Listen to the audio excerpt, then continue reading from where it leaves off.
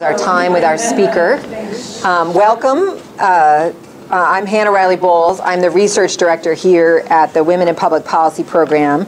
WAPPP focuses on closing gender gaps in economic opportunity, political participation, education, and health. And we have our speaker series every Thursday at this time. We hope you'll continue to join us throughout the semester. Our speaker today is Professor Mary Brinton, who's the chair of the sociology department here at Harvard, and she is also she is the Reischauer Institute professor of sociology here at Harvard, and a faculty associate at the Weatherhead Center for International Affairs, and a member of the executive committee of the Reischauer Institute of Japanese Studies. So her research combines quantitative and qualitative methods, which is not typical and much needed, I think. I mean, I think each of us, or those standing on either side of the fence, really recognize the value of multiple method studies. And she studies gender inequality, education, labor markets, economic sociology, Japanese society in particular, and comparative sociology. And she focuses in particular on how individual action particularly affects labor markets and education. Access to education. And today she's going to speak to us about lowest low fertility in post-industrial society. So I'm looking forward to understanding better what that means. Well, thank you, Hannah, for that introduction. I also have a very minor hat that I wear, which is as a demographer. So that gives me, you know, card-carrying legitimacy to talk about fertility. And I appreciate your mentioning that I do quantitative and qualitative work. So the paper I'm going to be talking about today is very quantitative, but this is part of a larger project that has a big qualitative component. And I'm really happy to talk about that, you know, in the discussion period. And I should mention also that my co-author is here, Dongju. She will handle all the difficult questions. No, Dongju is a PhD student in our department, and we've worked on this particular paper together. I changed the title a little bit to reflect exactly what we're doing. So lowest low fertility in post-industrial societies, and I'll explain what that means to any of you who don't know that term, the role of gender essentialist ideology and labor market structure.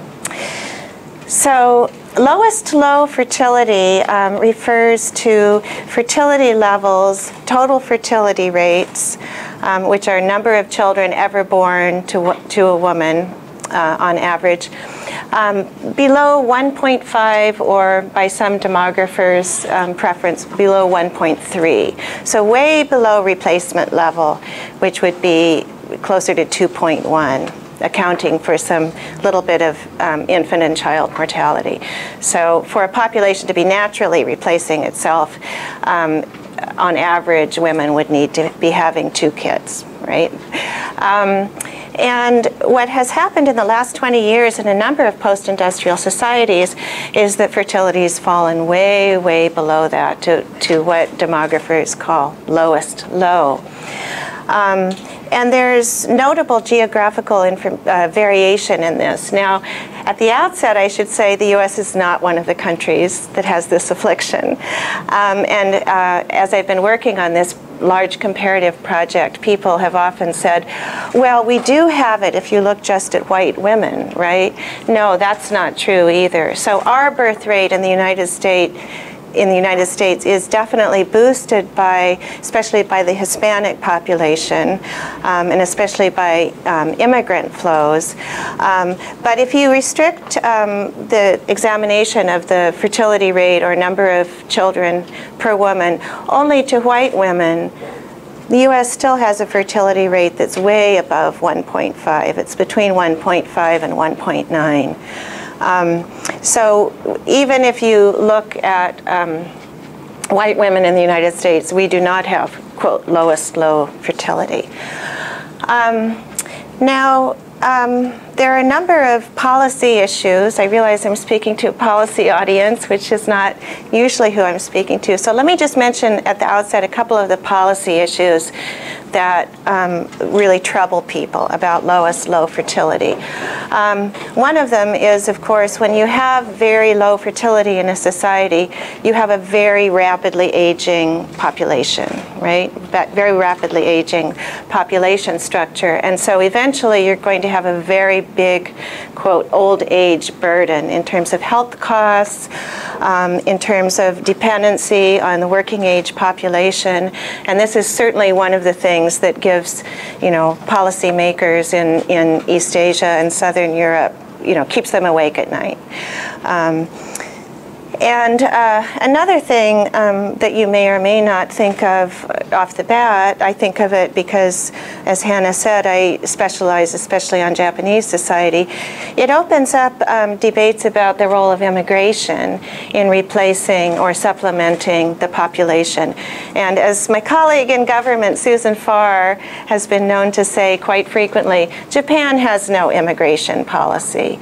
So Japan is one of the countries that has very low fertility. And there's really not a whole lot of movement in terms of the government making Japan a more hospitable place for foreigners to come and spend the rest of their lives in and have families and so forth. So it definitely opens up, and this is the case in a number of European countries too that have very low fertility. It opens up debates about, well, what's the role of population replacement, not through reproduction of the native-born population, but through the influx of immigrants who may have higher fertility. So I say those things just to sort of remind myself and remind always my audience that in global terms, we could think, well, low fertility, that's really a great thing because, the maintenance of the planet, it may be a good thing globally, but for individual countries, it's definitely, locally by the national governments regarded as a problem that needs to be addressed. We start, Dongju and I start off our paper by saying that they're pointing out two puzzles that demographers have particularly been struggling with. And one is that in the 1960s and 1970s, if you were to look at industrial countries and then post-industrial countries, there was a negative relationship between women's participation in the labor force and fertility. So, it looked like there was a trade-off there, an exchange of, have more babies and not be in the labor force. This has changed to a pretty robust positive relationship. So the countries that are, in other words, the countries that are, quote, suffering from the very lowest fertility are not countries that have the highest percentages of married women in the labor force. Instead, the countries that have a high rate of female labor force participation among married women tend to have slightly higher fertility. So that's been very interesting to demographers. That's just a question of clarification. Is that got to do with overall employment rates? Yes, this is at the aggregate. Yeah, this is definitely at the aggregate. No, but I mean, so like a place like Italy, my understanding is like part of the story is that there's just like there's sort of an overall employment problem. Yeah, that's part of our, that's definitely part of our story, yeah. Mary, could there be a third piece in that equation, and that is that maybe the policies that these countries use? I'm thinking of Scandinavia now. Right, right. I'll get to that too. The policies allow to combine the two, but that's very different from the U.S., where the policies don't actually. But we have almost as high fertility as Scandinavia. So that's why I'm wondering. Yeah, that's a puzzle as well. Yeah, I'll get to that shortly. So in addition to the female labor force participation, fertility, positive relationship for countries, a second puzzle that demographers talk about, I would say not in a very sophisticated way, but they say this is really weird because the countries that we think of, off the cuff as being very family-oriented, all of East Asia has very low fertility now. So all East Asian countries, all of Southern Europe, low fertility. Well, these are supposed to be family-oriented societies, right? So there's been quite a lot written about that. And then Iris raised another question, which I think we could consider as a puzzle, which is, okay, well, how effective have work-family, public policies dealing with work-family balance, availability of high-quality, inexpensive public childcare, and so forth? Do we get any leverage in the variation in those policies across countries to explain very low fertility? And I would say the evidence is very mixed. Very mixed. So again, going to kind of my local expertise, Japan has had fantastic policies in place for the last 15 to 20 years.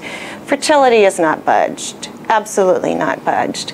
Now that's only one case, but we can point to other cases where policies, very generous policies, certainly far beyond anything we have in the US, have been implemented.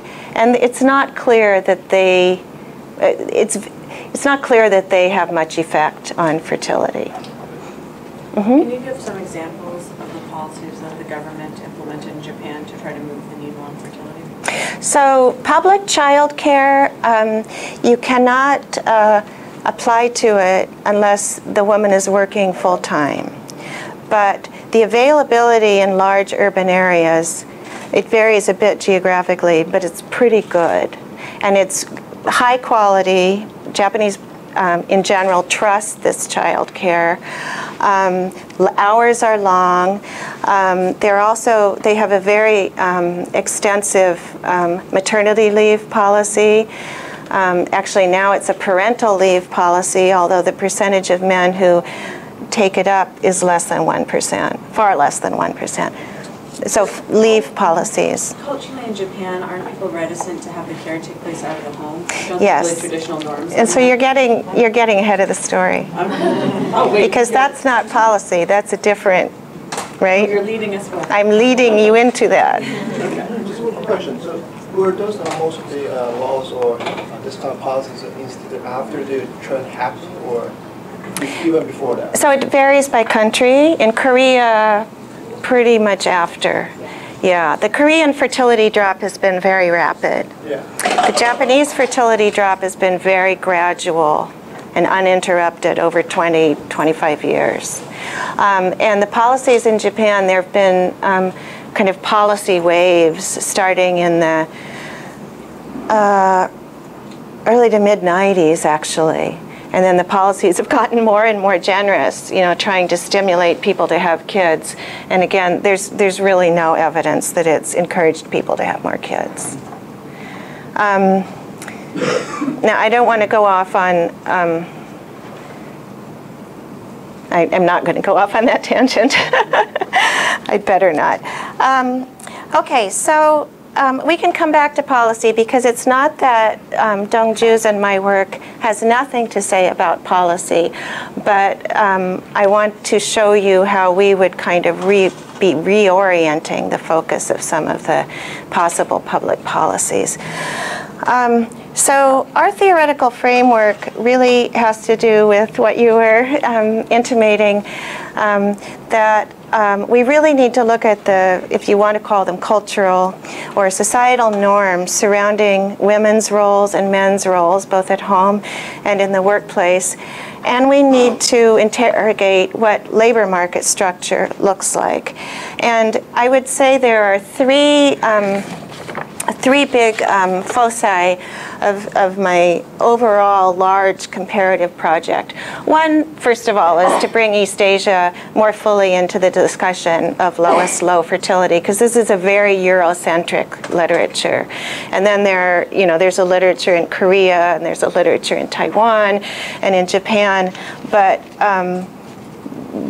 American demographers and European demographers have really not, to my mind, fully incorporated the East Asian cases into the picture. And because I'm an East Asian specialist, I feel that there's local there's local knowledge, you know, can be, I have local knowledge that can be brought in. That's one big impetus of the project, and if we have time for me to talk about the qualitative work later, I'll talk about how we're bringing East Asia into that. The second is that we're not going to leave men out. Men are really important to us in this paper and in this project. So much of the literature on low fertility has been, well, what can we do to help women balance work and family? What can we do to help women da-da-da-da-da-da-da? They're men too, you know, they're the other half of fertility, right? And in a lot of these countries, this is the tangent I was going to go off on a moment ago. In a lot of these countries, one of the prime reasons for low fertility is greatly delayed age at marriage. So we're not even talking about, you know, the work-family balance piece, but to the extent that you have delay at marriage, so that, you know, on average, for instance, men are marrying at age 29 and women at 28, or men at 31 and women at 27. On balance, you're going to have lower fertility if marriage is, you know, a normative precursor to having kids, as it is in many countries. We're really looking at the norms that affect men as well as women, and also how labor markets affect men's marriageability and so forth, and ability to become fathers and so forth. So we're bringing men in, we're bringing East Asia in, and we're trying to develop a theoretical framework that can do a better job than has been done to date. This is a very ambitious aim to explain these country-level differences. So our analysis today that I'm going to be discussing is about country-level differences in fertility. Okay, so the sort of women-centric focus of the demographic literature, I think, was captured quite well a couple of years ago by the cover of The Economist magazine, which showed, it may have been just the Asian version, I can't recall. But anyway, it showed a lovely looking Japanese woman. You could only see her back because she was fleeing this poor Asian man standing there in a suit with a flower. So it was like the retreat from marriage or something.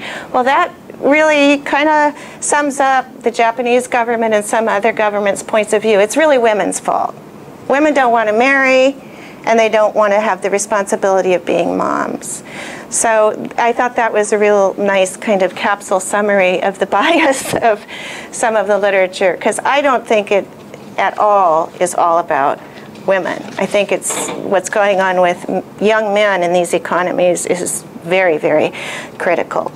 So before I get into our theoretical and empirical analysis, let me just show you fertility rates, and I apologize for the small size of this, but these are the OECD countries that we're looking at in this paper, and I put some arrows in that indicate the countries for which by 2008 fertility had fallen below 1.5. So Austria was below 1.5 in 1990 and also in 2008.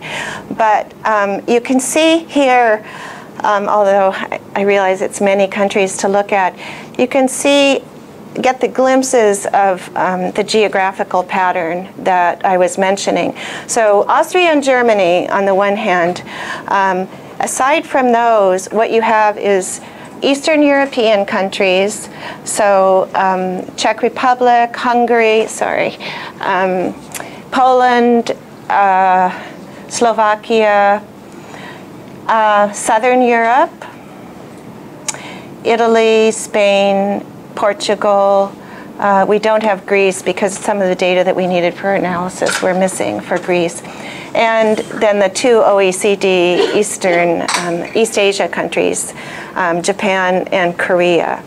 So the fertility levels are lowest in those regions: Eastern Europe, Southern Europe, and East Asia. And going back to one of the first questions, indeed, in some countries, the fertility decline has been slow and gradual and continuous, such as Japan. In others, it's been much more rapid. And Korea is a good example. I always say everything changes fast in Korea and slow in Japan. So the Korean fertility drop has been much faster. Now, just as an aside, one of the things that some demographers have been writing about, and it tends to be more technical demographers, is this just a blip? Our fertility rate's going to recover to replacement level, around 2 children per woman. And there's quite a lot of debate about that in the literature. My personal opinion is that for some countries it's going to be very hard for them to recover, but I think you'll see that as I go through our explanation. So we have some real slow-moving parts in our theoretical explanation. So what we look at theoretically in our paper and in my overall project is gender norms, the norms about the roles that men and women should play, the prescriptive norms, should play in the family and should play in the labor market. And then we look at the labor market structure and how receptive the labor market is to working women, and on the male side, how the labor market is absorbing young men, how able it is to absorb young men, so that especially in these more socially conservative countries, young men are able to become breadwinners so that they can get married and so that they can have kids. So there are these moving pieces in our theoretical explanation between the gender role norms, so the real attitudinal, ideological, cultural stuff of the society, and then the structure of labor markets, and also the economic conditions in society. Now, we know very well, a year or two ago, a year ago, Greece was in the news all the time, still is. Well, Spain is in the news all the time now too, right? Very, very serious employment difficulties. Italy, not so great, teetering on the edge of economic difficulty, severe economic difficulties. Fertility rates had already fallen in these countries. So that's not a proximate cause of low fertility, that people, right now just can't afford to get married and have kids. But it's certainly not helping. And our explanation is very compatible with that economic view. Okay, I think what I'm going to do, because I have a lot of analysis to show you, results of analysis, I think I'm just going to jump right to our hypotheses, because I do want to have plenty of time for a discussion. And I'll just explain our hypotheses as we go along. So we, first of all, hypothesize that fertility is actually going to be lower in post-industrial societies with this very breadwinner-oriented ideology. And because this is an ideology that really does put a burden on young men to sort of be able to morally claim that they can get married and become a father if they're really supposed to be a breadwinner. Well, what if they can't get a job? Well, probably if marriage is linked to fertility, again, as it is in kind of conservative gender role societies, they're going to wait till they can get a full-time job, right? Or maybe they'll get married and then the couple will wait until they really feel like they have a stable financial footing. She can stay home, he can work, and then they'll start having kids. But so that's, there's a piece of gender role attitudes we think that's really important in terms of the pressures it puts on young men. Mm-hmm. And the main component Pardon? The main component of this hypothesis depends on delaying the age at first marriage will definitely delay the fertility. Right. But imagine if I still want to raise replacement level is 2, that's right. 1. If I still want to maintain the level of the fertility rate, But I can just, for a man, I can just marry younger. Yeah. Right? After I get a job, and even though my entrance to labor market is delayed, but I can wait until I'm 32, now I'm rich. And I can, now I'm not rich, but I can earn some money. Wow, you're lucky. I can earn some money and support my family, then I can marry younger. Okay, so you have to find a woman who's not really interested in all those labor market opportunities that have opened up for her, right? Yeah. She doesn't want to work. Yeah, but Or you're willing to kind of let her work or have her work and then share the child care burden and so forth. I mean, it's possible, but there are a lot of assumptions built into that, right? It's possible. No, I agree. I mean, I'm also thinking if eventually this will drive up the age difference within the marriage. It could. That's an interesting hypothesis. But that, you know, that depends on people's preferences, too. And also, I think there's a lot of research showing now that fertility goes down even for men with age. So I don't think you can assume that everybody's a Picasso.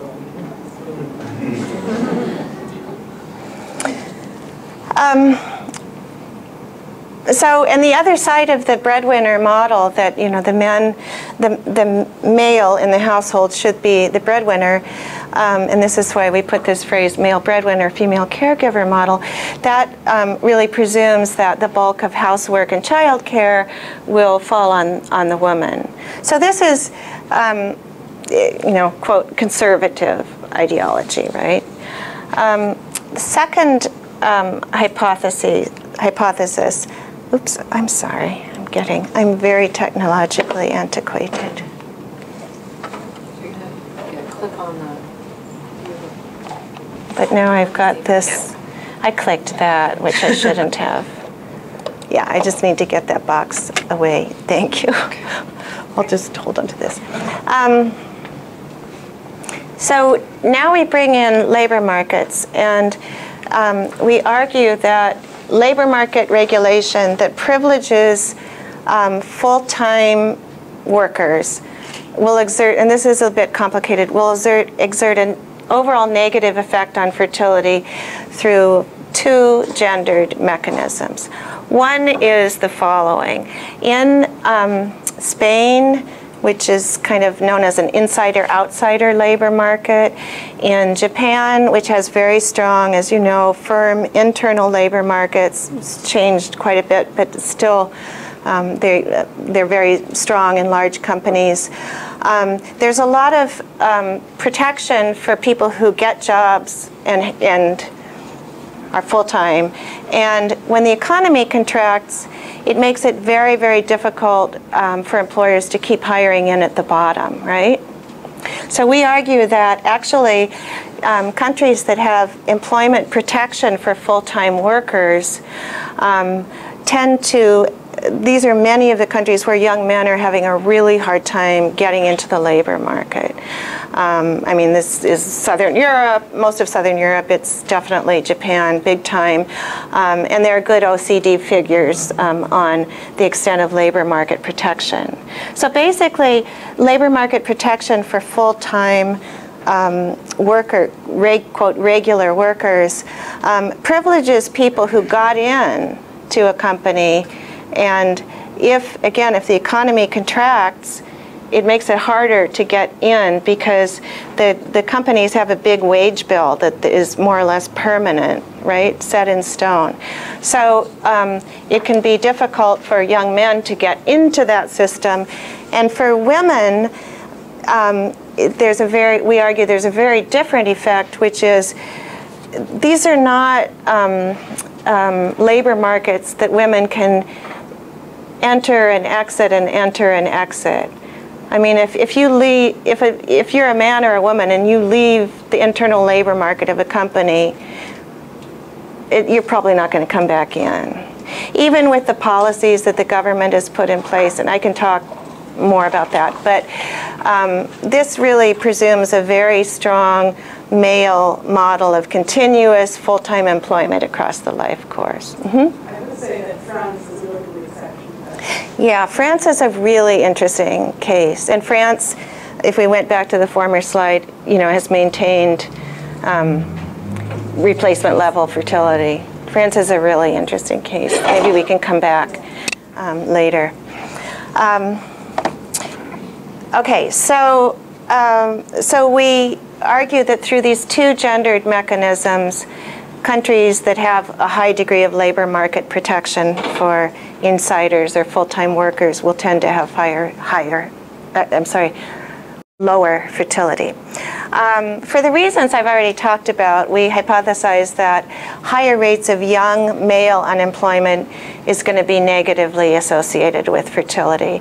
And finally, we hypothesize that there's an interaction effect between a country's gender role attitudes and male youth unemployment. So, you know, if it's perfectly okay culturally to go ahead and get married if you're unemployed, and if you're a young guy and you're unemployed, or to become a father not being married and you're unemployed, you know, that's not going to affect fertility. That it'll affect it some, but not a huge amount, perhaps. But if there are these norms that say, you know, to become a father, you really got to have a pretty good job, then if there aren't those jobs available to young men, we say that's going to depress fertility. So we're trying to work with this kind of institutional, structural picture, and then this you know, fuzzy area of norms, gender role norms. Just from one thing that strikes me, kind of building on your comment, is that, you know, this is sort of set up in a dichotomous way that the male is the breadwinner, but the female is the. But even if you just did dominant male breadwinner, I mean, I think that from the literature on household bargaining, it's just the key is that it's not that the woman isn't working, but that the man is earning more than she is. Yeah. To kind of fulfill the male breadwinner model. Yeah. So right. That's. I mean, I think that helps fit with. I mean, I think that's one answer in part to the argument that you're making. It's not that you just need to find. Right, it's not dichotomous at all. Right, exactly. So what we use for our attitudinal... Not only is it not dichotomous, but particularly if you're in an economy that's struggling, you may actually need two incomes in order to float your family. Yeah. So it's not... So what stems from that? Because the point is the argument that why can't just men just find a woman who's younger, who's not working, to fill this caregiver model. But I think that's sort of contradicts the point that you're making. I think the point you're making is that in these economies that are strained, you probably a lot of times need two incomes. But the constraint is that it is socially normative for the man to make more than the woman. Yeah, or for the woman to be an absolute full-time mom. Right. You know, the norms of kind of virtuous motherhood, because those tend to go along. Those tend to be part and parcel of the strong male breadwinner model. Marty? Maybe you can get to this, but should there also be a hypothesis about the degree of acceptance or non-acceptance of births without being married? Yes, to the extent that that contributes. Scandinavian countries in the U.S. and so forth, you have very high rates of births, but without these sort of labor market, getting the male getting a job and so forth, and getting married, the decoupling of fertility and marriage. Right, exactly. You know, the second demographic transition, and I wonder how that fits into all of this. Okay, so yeah, maybe I think that's a major enough point that we should kind of. No, that we should go off on a tangent briefly and deal with it, because the Scandinavian situation, you know, is very different from the American situation, right? So a lot of cohabitations in Scandinavia last a very long time and never result in marriage, and definitely result in kids. So I would put that situation. And this is a part of our qualitative project where we've had to talk a lot about what does cohabitation mean in different countries and so forth. But for Scandinavia, I would consider long-term cohabitation to be virtually the same as marriage. So I would consider what I'm saying here to be applicable to long-term partnerships, whether married or not. The piece about children born outside of marriage or outside of a stable cohabiting partnership. I mean, certainly that's very important for the U.S. Again, it's not as important for white women, right, in the U.S. It's more important for the African American population. But yeah, I mean, you're right. This is very much about marital fertility or fertility within stable cohabiting partnerships. Yeah, absolutely. And actually, you sort of can take into account that when you're measuring the fertility. Pardon? When you're measuring the fertility, you sort of can take into account the common. You can just marry. You can measure it as fertility born to within the marriage. It's harder to get those statistics for every country, though. And also, it gets dicey, right? Because, okay, within a stable cohabitation. Well, what is a stable cohabitation versus a non-stable cohabitation? So let's say, taking Marty's point, if many of the countries in our analysis had a very large contribution to their fertility rate by single mothers who are not in a stable partnership, then we would need to adjust our analysis. But I think that's not the case. Again, Scandinavia fits fine because I'm including stable cohabitations as pretty much equivalent to marriage in terms of the norms that people follow and so forth. Mm-hmm. I think there is another situation as well. For example, there are some countries where people used to live in big families, like, and it's another situation. Like, for example, I'm from Armenia. In my country, young people very often, I don't accept this, but when they don't have job, they could marry because, for example, the father has a good could or job, couldn't, and they can could or couldn't could marry. Yeah, could marry because father has a good job, and they just like trust them as keep them financially support them new family. But what percentage of? A big percent, like I can say more than 50%. Then I'm glad Armenia is not in our sample. It's not only in Armenia. It's in our neighbor countries. It's in our neighbor countries. It is the same situation. And also, I'm Hubert Humphrey Fellow, and in our group of fellows, there were a lot of people from different countries. Each one was from different country. And the same situation is in Vietnam. But this is post-industrial countries. Yeah, okay. This is countries that have gone through the second demographic transition, and it's only post-industrial societies, which is why we don't have, by the way, Turkey, Mexico, several other OECD countries. So this is only, I should have been, clearer about that. It's only post-industrial. Maybe I came a little late, maybe. No, I think I didn't emphasize the post-industrial aspect. Yeah, it's only post-industrial societies because the dynamics are different, and the fertility picture is very, very different if we go outside of the post-industrial world. So these are countries that where fertility rates fell already, right? And then a whole bunch of them, they just kept falling and falling and falling to way beyond what demographers ever predicted. Okay, so let me run through the way that we deal with the attitudinal variables. We use the World Values Survey, which has a raft of, we think, pretty good questions about gender role attitudes. And I don't want to get too stuck on this because we could spend the next 40 minutes just on this part. But what we did was to pick out gender role attitude variables from the World Values Survey for this set of post-industrial countries that really have to do, again, with men's role in the family and in the labor market, and women's role in the family and the labor market. So we left out questions like boys and girls should be socialized differently or the same, because those have to do with gender, right? But they don't have to do with this. We're not sure what bearing that would have on fertility. So we only picked the gender questions that we think have some relationship to our what we want to explain, which is fertility. And this is the part I don't want to get too stuck on. These are the questions that we picked.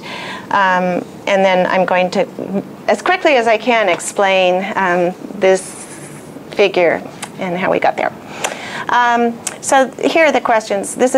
First one is really a strongly worded question, and the question is, how much do you agree or disagree? Men have more right to jobs than women when jobs are scarce. Well, that's clearly indicating, men's priority, right? Breadwinner model.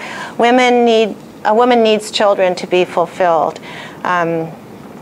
So what's the value? How are people evaluating the importance of motherhood? A working mother's relationship with her children is, what do you remember the word? Suffers because of her work. Being a housewife, you can read through the rest of them. So these all have to do with the economic contribution of husbands and wives, again, their family roles. Okay, so what we did was to pool all the data across our countries. I think it's ended up being around 24 countries. And we did latent class analysis, which produces inductively, okay, how do people feel about these things and crystallize into groups? Okay, so our analysis yields, and I've been working further on this with another graduate student, and we're getting happily very similar results with slightly different data. There are 3 clusters of gender role attitudes that emerge. The first one is really easy to explain. It's this very, what we typically call conservative male breadwinner ideology. So this shows how each of these 3 clusters sort of score on each variable.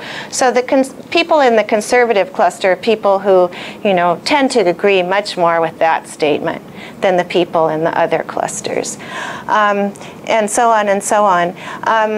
So there's a conservative cluster, and then there's what we would sort of stereotypically think of as a very gender egalitarian cluster of attitudes, and then the most interesting is the middle cluster, which we call caregiver egalitarians.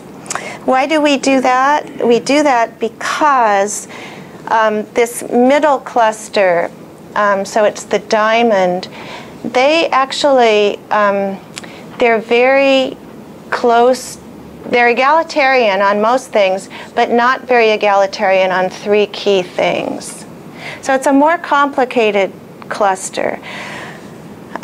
So they're not, kind of conventionally egalitarian on whether husbands and wives need to contribute to income, whether women need to work, and that being a housewife is not very prestigious. Is that accurate, would you say, Tongju? I mean, they believe that being a housewife is very is fine. rewarding compared to working for. Yeah. Are these clusters of countries or people? No. So what we do, we pool all the data, all the individual attitudinal data across all the countries, and say, how do these attitudes cluster together? And then what we do, and again, I don't want to delay here, but what we do is, after we get those clusters, that, statistical solution, then we look at each country, and this is the table we could spend the next half hour on, probably, but we say, okay, in each country, what's the distribution like across these clusters? Okay, so let's take France, because France is so interesting. So France, 52% of the individuals in France in the World Values Survey are in the conservative cluster. 41 are in the egalitarian one, right? So it's a complicated case, which I think has a lot of truth to it. And very few people are in this one. Another complicated rather complicated case is Spain. Look at Spain. It's a lot more egalitarian, on average than Italy, which in my qualitative work is absolutely the case. Spain is a really fast-moving, fast-changing society.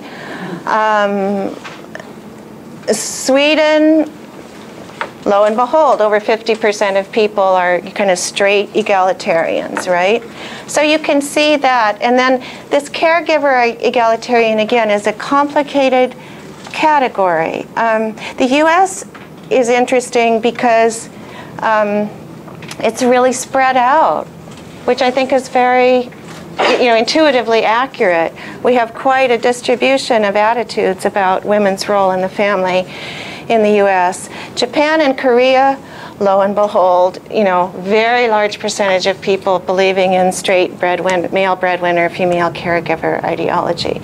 So anyway, that's what we did on the attitudinal front, and then I'll show you the regression equation to show you what we found. So what we're trying to explain is the total fertility rate across these countries, 24 countries, and we need to look over time because otherwise we only have 24 data points. So we're not doing it cross-sectionally, we're doing it from 1990 to 2008.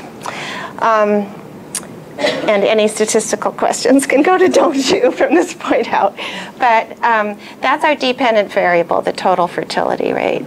The independent variable on the attitude front is the distribution of each population across these categories. And then we add in the degree of labor market protection. So let's start at the top. The left out category is the egalitarian. We have the extent of employment protection for regular workers, male youth unemployment rate. We control for the GDP of the country. We include female labor force participation rate, although we don't have a strong hypothesis about it. And we do include this policy measure, which is very rough, but it's the percent of GDP spent on all types of family policies. And then in the second equation, we add our hypothesized interaction between the percent holding conservative, straight male breadwinner attitudes and the male youth unemployment rate. This is our, explanatory model in statistical terms. And it's pretty much what we expected.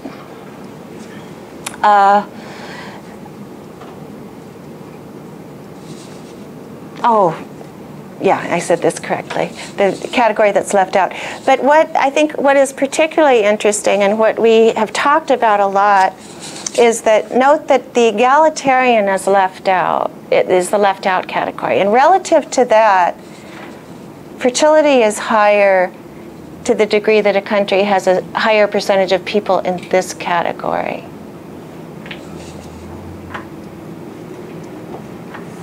So what does that mean? Our current interpretation is that remember, these people are people who hold generally egalitarian attitudes, but they have a kind of mixed opinion about whether married women need to work to be independent, whether married women should contribute to family income or not. And so, again, this is our current interpretation, and I'd be interested to hear what people think. But that this is a kind of cluster of attitudes that, if I can put it in these terms, allows people to do family in various ways, in terms of cultural norms.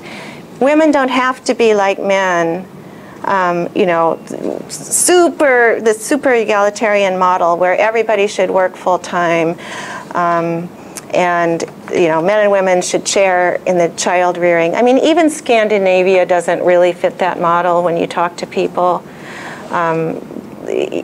empirically on the ground.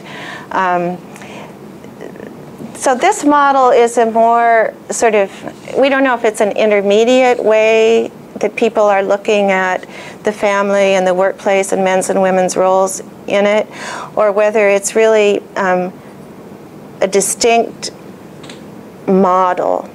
Do you see what I mean? I'm getting kind of into the next stage of the project. But in any case, these very male breadwinner-oriented societies tend to have lower fertility. And the ones that have slightly higher fertility, the societies that have slightly higher fertility, are these with a kind of more mixed, nuanced conception of gender roles. So, again, if you think, sort of anecdotally for the U.S., I think many people would say it's socially acceptable for moms to work. It's socially acceptable for moms not to work. We don't have an ideology that's universal across society saying women are worthless unless they're in the labor force. Mm-hmm. So I recall that the Netherlands ranked highest on the caregiver egalitarian. And that leads me to think it's also one of the countries which ranks highest on part-time work. Mm-hmm. So I wonder whether part-time That's right. work, this is very high. Yeah. Whether part-time work is related to findings there. And I agree with you, this is a very liberal, I might call it liberal choice society, right? Being a mother is fine, staying at home is fine, yeah. going to work is fine. Yeah. But that has, I don't know what really is the causal mechanism where that comes from. Yeah. But it has led to the highest part-time rate in Europe, at least. That's interesting. Yeah, you're absolutely right. The Netherlands is another case, similar to the UK, to the USA, to New Zealand, in the sense that there's a lot of variability, not an even, but a pretty even distribution across these, right? And in particular, this high fertility. And in particular there. In particular. Now I'm scared to go back and look at the fertility rate for the Netherlands in the prior slide. It better be high.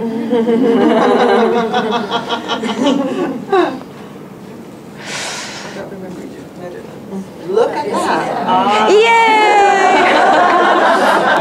I took a risk there. Anyway, you didn't want to get sidetracked. I'm puzzled about the East European cases. Yeah. These places you have almost two generations of very egalitarian labor market institutions and official ideologies, and it almost looks like there's a kind of reaction formation against that. It could be. You know the Eastern European cases better than I do, Marty. Those figures on conservative family values seem very bizarre, given the history. Yeah. It very well may be an attitudinal reaction, because as we know, in some societies with that kind of legacy, it's a luxury for women, for mothers not to be able to work, right? It becomes, almost a kind of glorification of the housewife stage. That could be part of it. Mm-hmm. Just on that point, what I find really interesting is the example of East Germany, which is definitely the exception to the rule of the Eastern European countries.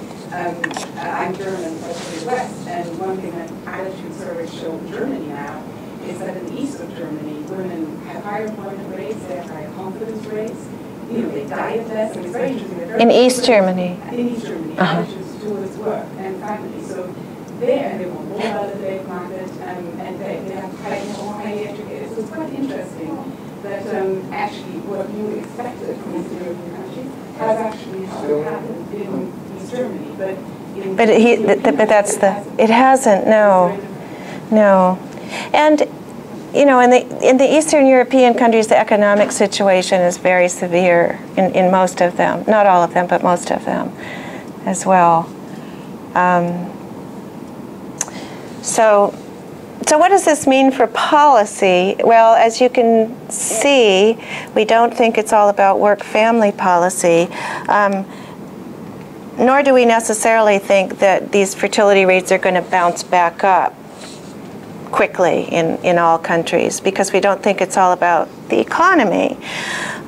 We think that there's this mixed interpretation or explanation that's based on the norms, the dominant norms in the society about men's and women's roles, the labor market structure, and the economic conditions.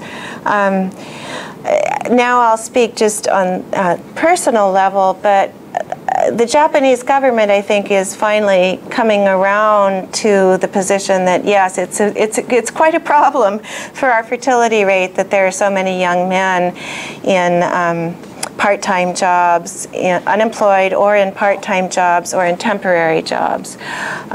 It certainly does not help the marriage and fertility rates. So I think there possibly is a whole kind of area of labor market policy that has to do with the role, the ability of young people to be incorporated into the workforce. In the kind of conservative countries, especially young men's ability to be incorporated in, that is a piece of the fertility puzzle.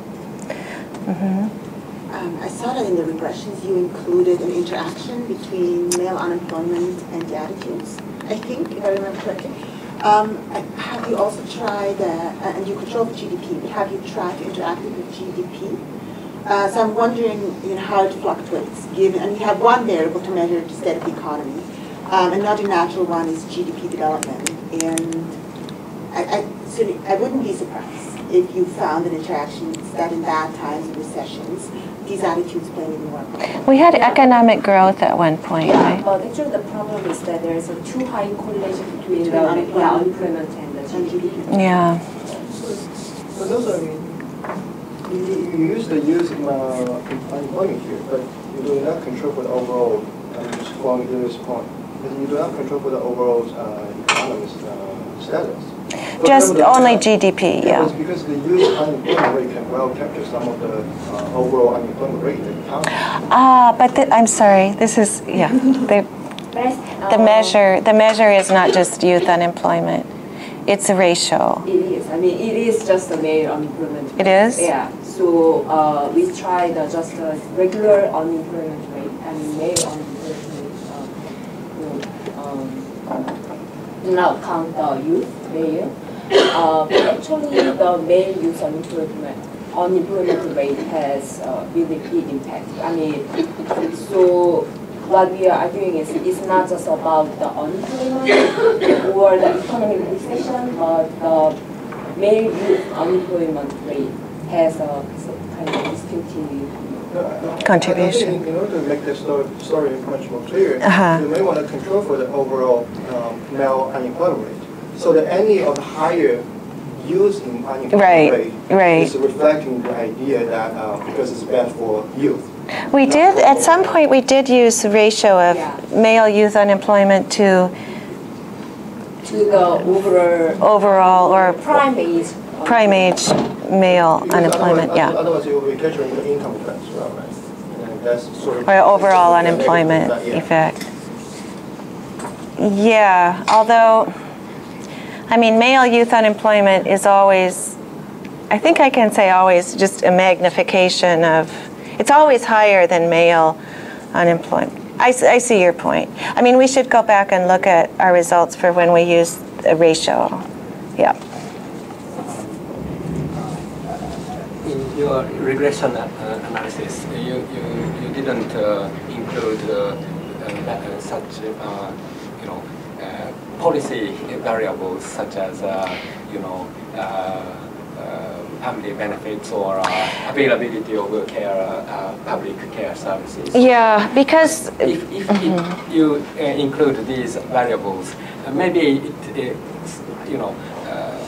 policy variables correlates with this kind of attitudes, norms variables. So I imagine that I suppose that these institutional or policy variables and these norms interacted.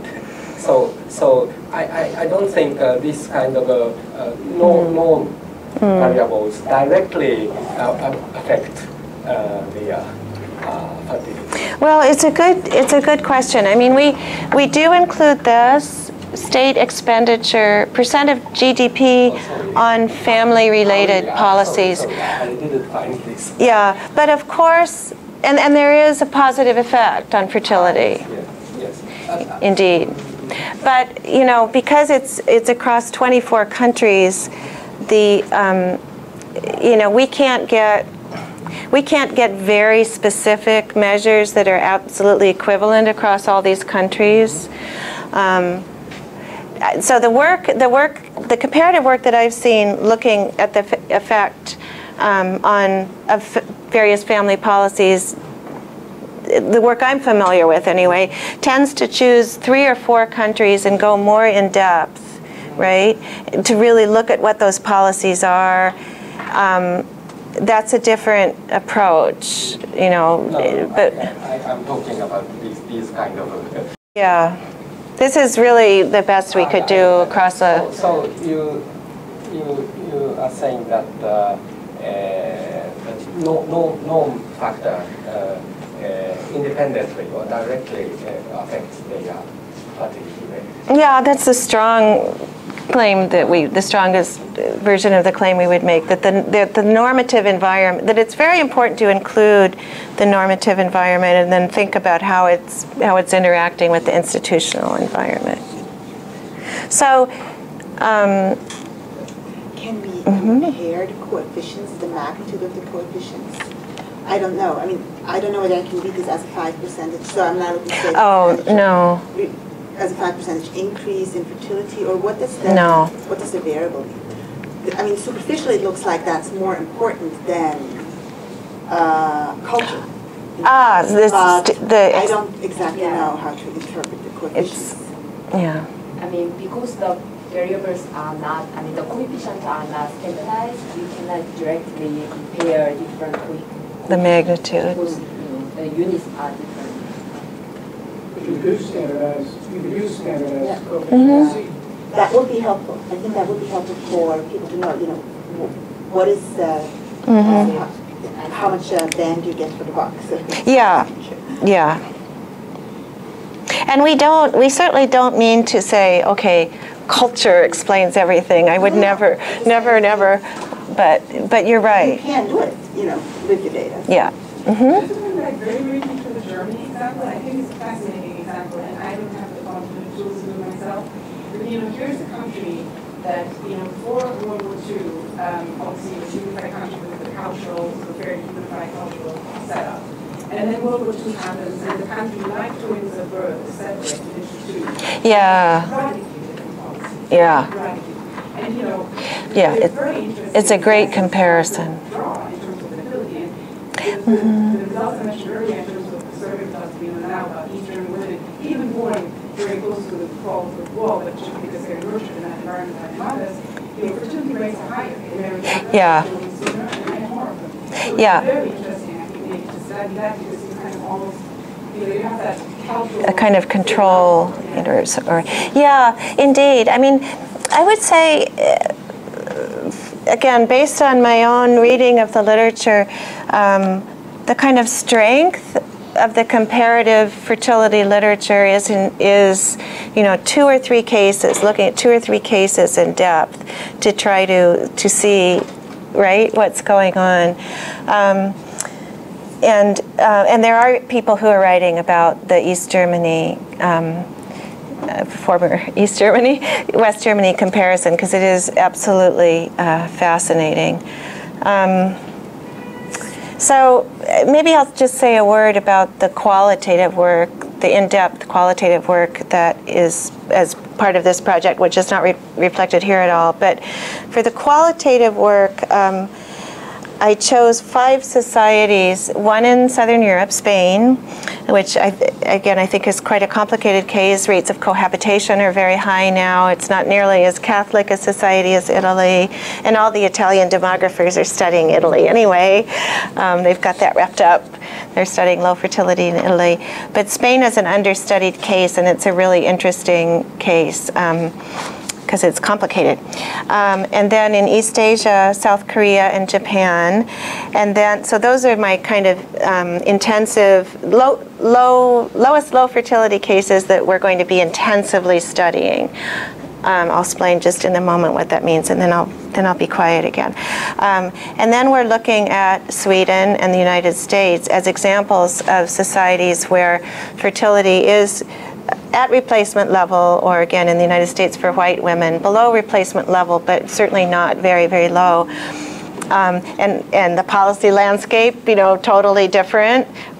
Not much here for working women, and then Sweden, of course, has been an egalitarian state for decades with the policies to support it. So what we're doing is 80 in-depth interviews with exactly the same structure of the questions of young people ages 24 to 35, urban young people. And we're really trying, I can say a lot more about that, but basically what we're trying to do is hear how people are experiencing things. So here's an example of a question we ask. The first part of the interview is about work. And we're asking about job responsibilities and da-da-da-da-da. And we, right off the bat, say, are there any women with children in your workplace? And the Swedes say, what? What? Why are you asking that? Well, the Japanese people don't think that's a weird question, because some of them say, no, there are no moms in our workplace. Okay. Yeah, okay. So right off the bat, you start seeing, people's surprise, or, what things are just common sense. You don't get this stuff out of surveys, right? And you certainly don't get it out of aggregate data. So what's common sense to people? Here's another funny one. We're asking them about their current work situation. So when do you leave work at the end of the day? When do you leave in relation to your colleagues? When do you leave in relation to your boss? Again, the Spaniards are like, what are you talking about? I leave when I'm done, whatever. Sweden, it seems like people leave when the workday's over. Japan, yeah, I wait till my boss leaves, right? Korea, I wait till my boss leaves. Now we're looking mainly at higher educated people, not super elite, but highly educated. Well, what does it mean for a working mother if she has to wait for her boss to leave? It means if he's still there sitting at the end of the room, can see her, she's here at 6 o'clock. The daycare center, which is an hour away, closes at 6:30. Okay, that's a problem. Her husband has a similar job. He's under the same normative constraints. Okay, 6:45. Maybe the boss doesn't leave till 9. What are her choices? One choice is don't have kids. Career is important, don't have kids. Another choice is patch together some kind of arrangement that doesn't have anything to do with policy, really. With family child care policy, the child care centers are not going to stay open until 10 or 11 at night.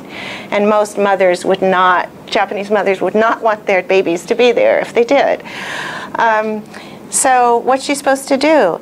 Well, what's the man supposed to do? He can't leave either. Her husband can't leave either. Either one of them leaves, and they're not a committed worker. But isn't the entrance of global corporations that have more flexible kind of... For what percentage of the working population? If you're talking about post-industrial societies, then I would say that, the more educated have more, when you're trying to towards more and more jobs where you have virtual teams, so your boss doesn't sit in your same location. Different multicultural. It's highly variable across cultures. Highly variable. I think the value of FaceTime, the signals that FaceTime give are highly culturally variable. I mean, even in the U.S., FaceTime, arguably, the importance of FaceTime has gone way, way down. But in high-earning jobs, FaceTime still matters. That's just one, dimension. Another dimension is, how do you feel about different types of childcare. Well, Japanese women tend to say they don't want strangers taking care of their kids. What does that mean? It means anybody outside the family. Try to find a babysitter in Tokyo. Try. I have. As a foreign woman, I can, but it's because I can pay a lot of money for a very short stay in Japan. But babysitting is not typical. Teenage girls down the block don't come over and take care of your kids. That's cultural. Okay, how do you deal with that with policy? It's not clear. So, you know, I certainly don't want to claim that any of these things are like the bullet, the magic bullet or whatever that explains things. But I think these, you know, the kind of texture of people's lives and how they're making decisions and how they feel judged by other people for those decisions and how they feel about themselves, whether they're being a bad mom or a bad father or whatever, those are all important. And we only know anecdotally about those things, I think. Or generally we know anecdotally. So I think we can do better than anecdotes. We certainly can't quantify all those things, but I think there's a whole kind of qualitative area that we can explore more, and then ideally one would want to, you know, figure out, maybe by the time I'm in my 80s, you know, I can figure out how to put together those qualitative pieces with the quantitative. That's the real challenge, because, you know, it's more than storytelling, right? But I think the knowledge of, you know, individual cultures is really important, and that's why the qualitative data is being collected in each country, obviously by native speakers, and we worked hard on the translation of the questions and everything. And we kept in some of those shock value questions. So a good shock value question for Japan is, for Japanese women, how would you feel if your husband were a house husband? Who's Japanese in this room? Yada. Yada. So a lot of Japanese women say, no, that would be really yucky. So economically or whatever, that might be good, but not quite. No, I don't think so. And then the Swedish women are like, what? That lazy bum. You know, because everybody has to work. Everybody should work. So I have a lot of stories about the cross-cultural comparability. We think, oh, house husband, that's a super egalitarian sort of thing. But the Swedes don't see it that way. So anyway, that's the end of this storytelling.